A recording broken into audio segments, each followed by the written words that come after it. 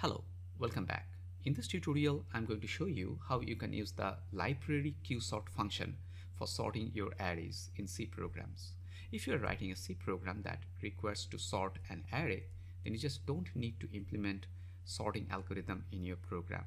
You can use the library qsort function, which is implementation of quicksort, for the purpose of sorting. Let's go ahead and see that. Now, in order to use that library qsort function, what you need to do first is that you need to write a function that's going to tell the qsort how to compare two elements of your array.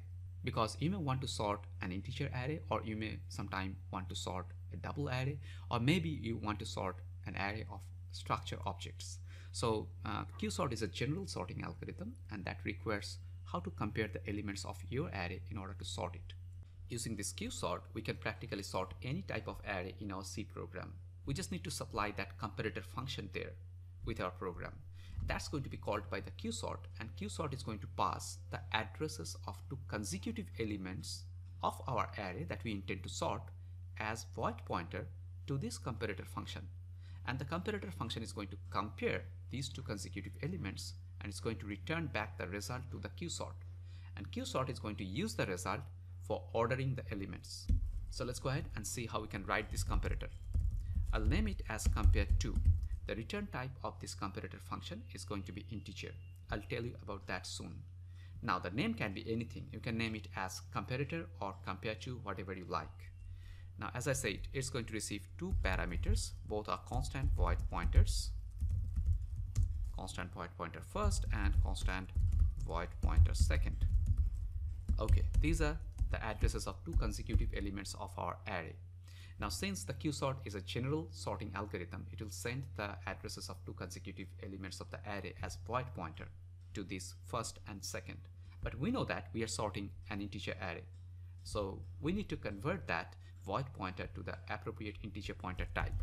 So I'll just use simple casting here.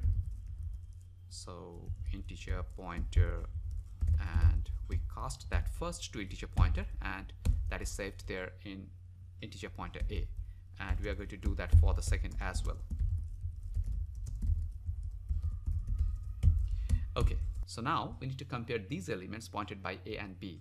So if star a is greater than star b, we need to actually send back a positive number. Any positive number will do.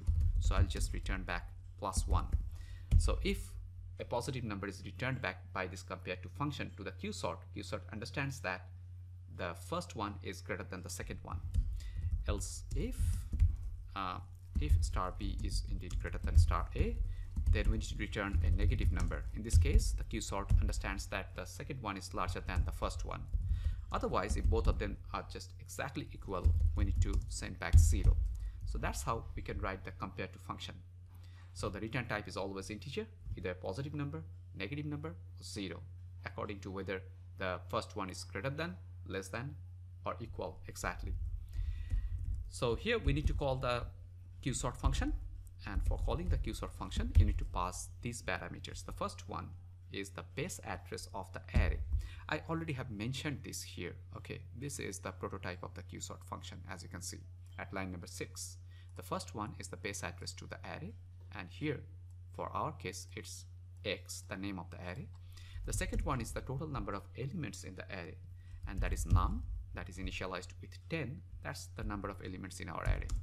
Third one is size of each element that the array contains, so it's going to be size of integer. And then finally, the last parameter is going to be the address of the function, the comparator function that we just wrote there. Now the address of the function is always kept in the name of the function. That's the function pointer. Okay, so you need to supply the name of the function that the qsort is going to use for comparing the elements. So for our case, it's going to be compare2. That's all. That's the call to the qsort function, and the array is going to be sorted. Okay, so let's go ahead and just print the content of this array using a for loop after the sorting. So I equals 0, I less than num, that's the total number of elements, plus I, and then I'm going to print the content here, %4d and xi. Let's go ahead and run this program. Instead of %4d, let's make it %6d, just to make it nicer. Okay, build and run.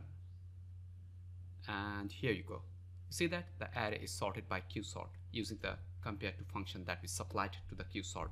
Now, if you want to sort it in the descending order, then you just need to return back negative number if the first one is greater than second one, and a positive number when the second one is larger than the first one.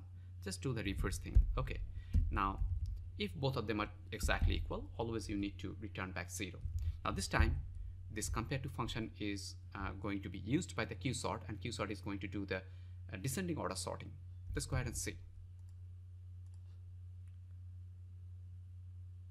You can see that this time it is descending order sorting. Okay, that's it.